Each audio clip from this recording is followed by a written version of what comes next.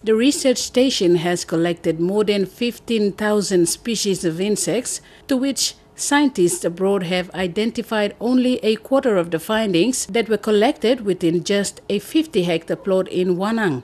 The research station, apart from carrying out ecological research, trains locals who have become experts specialized in sampling and identifying plants and animal groups. Miken aram singot blo one by pisinem singot miken aram na telimem one pisinem singot miken describe him color blongem na how look blongem one kan size miken describe him na tokem describe pisinem singot. One of the significant visitors to the research station is Prince Albert II of Monaco, who was very impressed. We had a visit from the Prince of Monaco. He came here to Wanang to see how the work was going, and he was really impressed by the station.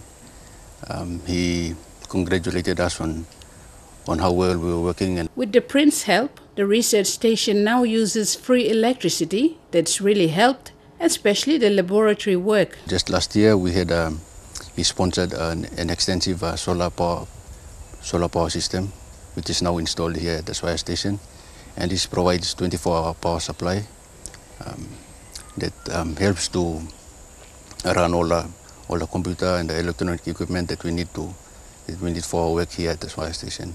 The Binatang or Swire Research Station was established with the support from the Swire Steamships Company, initially to provide accommodation and laboratory workspace for the BRC staff. French scientists launched a hot air and helium balloons to study plants and animals in treetops.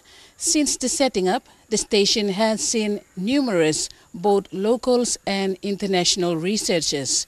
Rachel Shise, National MTV News, Madang.